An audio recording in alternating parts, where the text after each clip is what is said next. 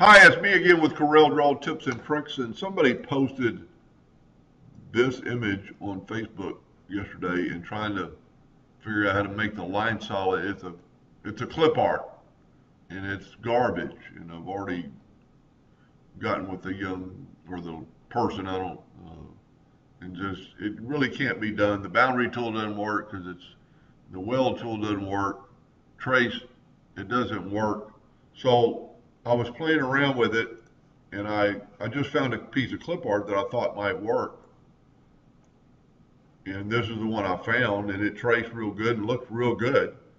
But I started thinking of if they wanted it exactly like the dotted line, uh, I did this in about 5 minutes or less.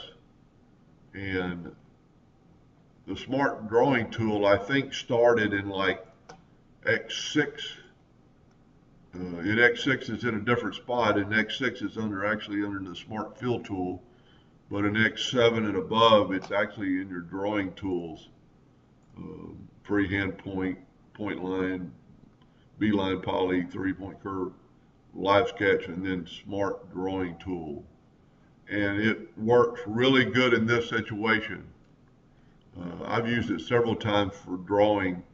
And what the smart drawing tool it actually does, it tries to recognize shapes.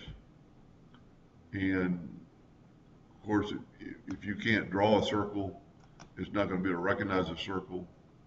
But if you can draw rectangles, it can recognize rectangles and kind of make it more of a rectangle.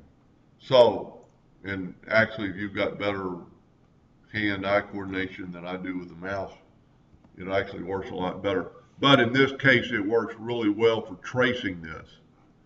And I noticed that the item was made up of leaves and petals, and the petals were all crescent shapes. That made it a lot easier.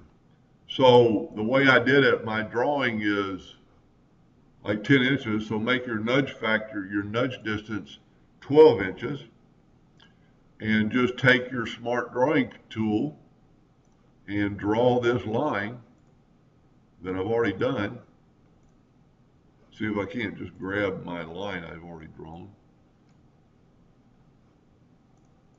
And this drawing is, every time you click off of it, it's causing problems.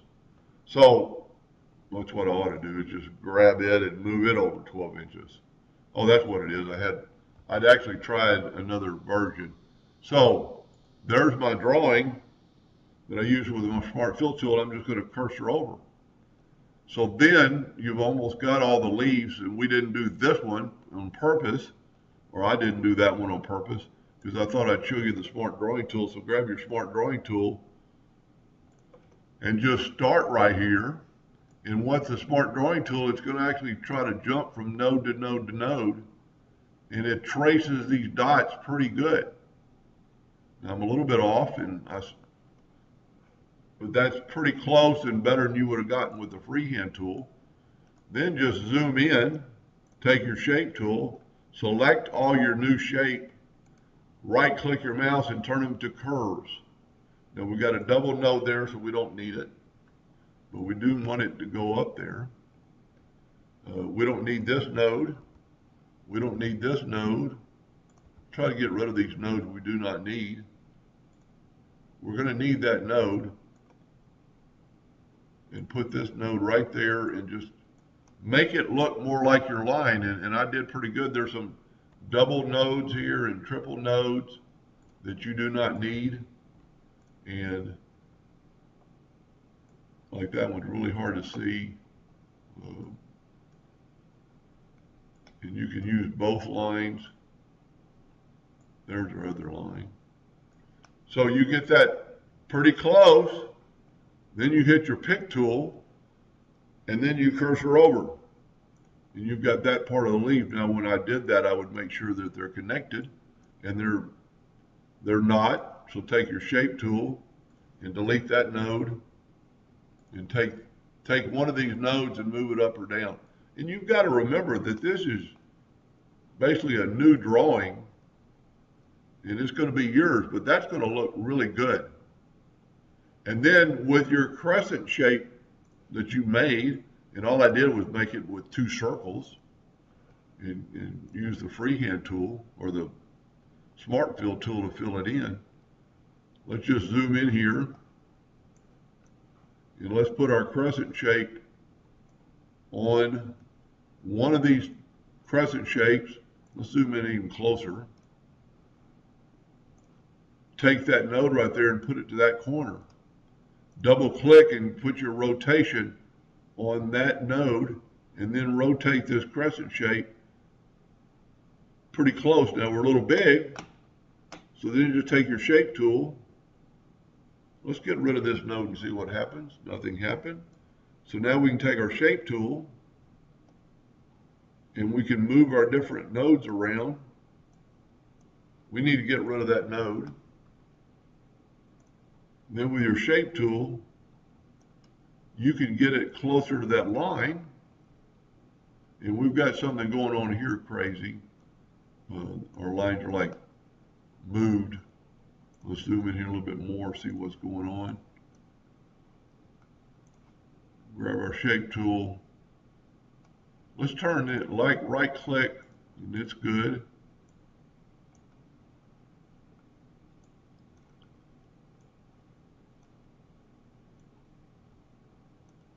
I don't know why that's like that, but that'll work. And so you're pretty close to that line. Now pick tool it, Control D to make a duplicate of that crescent, and then cursor the other one over. So there's part of our drawing, but we left the first one in there. Take your next biggest and move it over, and you got to think about which way you're going to flip it. Let's zoom in here. Use the pick tool, double click, and now we need to move our rotation to this one and rotate this guy around. Let's zoom in here a little bit. And for the video, that's probably close enough, but I'm going to go ahead and correct it. Get rid of that node. Take our handles and move that one out. Move that one out. Move this in a little bit. And you can play around with this. And you've got to, I always think about, you know, this is going to be your drawing after it's done.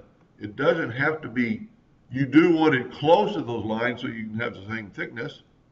But we're good enough. Hit your pick tool, Control D, and make a duplicate and cursor over. We're going to do one more. We're going to do one of the small ones. Then we'll put that close.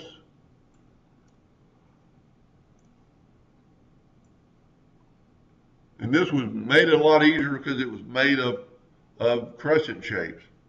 We're going to Control D and move it over.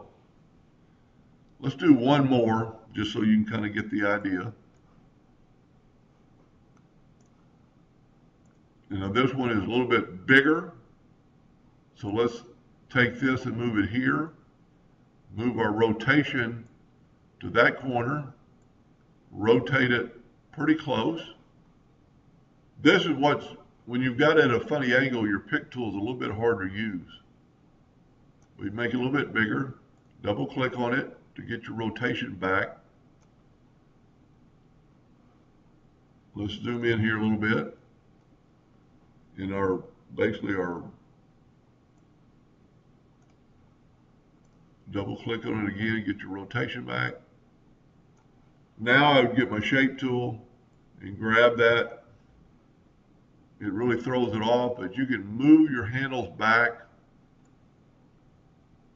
And you've got to just kind of remember that, like I've said, I think I've said it too many times already, this is going to be your drawing. Control D and make a duplicate and move it over. I think I'm going to pause the video and actually make a second video to make this more educational, I guess. Anyway, I hope that helped a little bit. Thank you for watching.